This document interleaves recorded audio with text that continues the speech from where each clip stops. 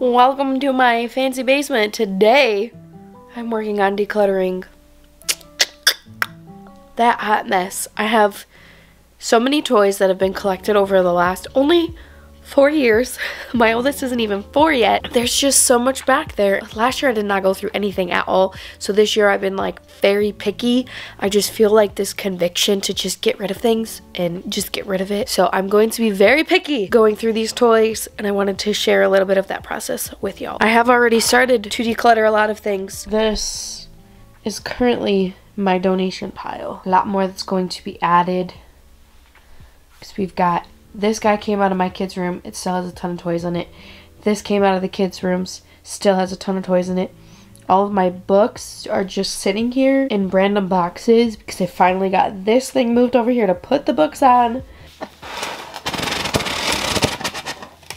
I'm literally sitting on a cheese puff container. My elimination process is really going to be baby type things are just going because my youngest is now 15 months. So I'm going to keep some younger kind of toys, but I'm really going to stick with mostly open-ended toys. Anything that talks to me or really only has one way to be played with, it's just really gonna go unless my kids are obsessed with it. I have been watching my kids a lot the last like 4 to 5 months with toy rotations, and I've been paying attention to what like they really like to play with, the stuff that they kind of just played with for a second and put it away. Like I haven't specifically sat down and journaled it, and I know some people do that, but I kind of got it up here in my mental space. That's the process I'm going to go through with this. I am doing this full declutter process through my entire house. If that's something that you are trying to do yourself or you just enjoy watching, make sure you subscribe because you won't want to miss out. I've been trying to do small little tasks every day building up to this, so I feel like I've tackled enough small things to be able to hopefully be really good.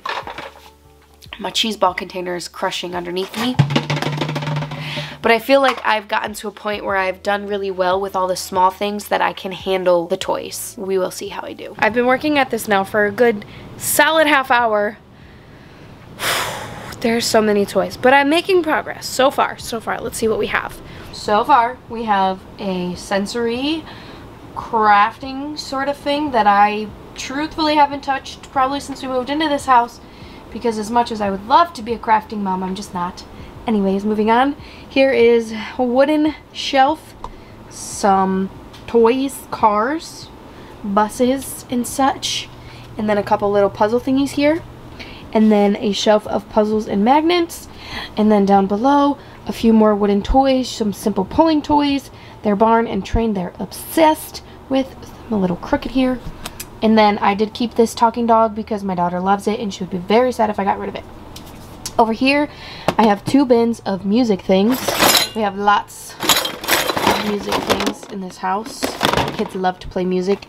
And then I have a whole bin here of just wooden toys. I now will just take all of these out at the same time and let them do their thing. So, yeah, and there's some more crafting in here.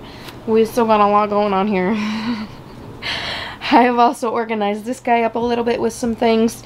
I kind of wanted this stuff to just be easy to dump into the baskets. They used to be in lid containers like that, and I just wanted to easily be able to just dump it into the basket when I do rotation. So now I've got this all organized with a few toys, but there's still so much happening here. So I've called in some reinforcements with the hubby and said, I need your help because I still have 2 bins of toys to go through.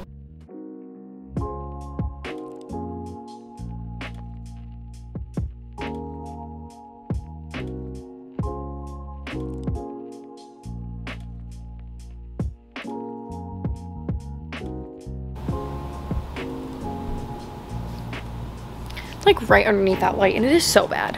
Hold on. So I've been working at this. Wow, hello.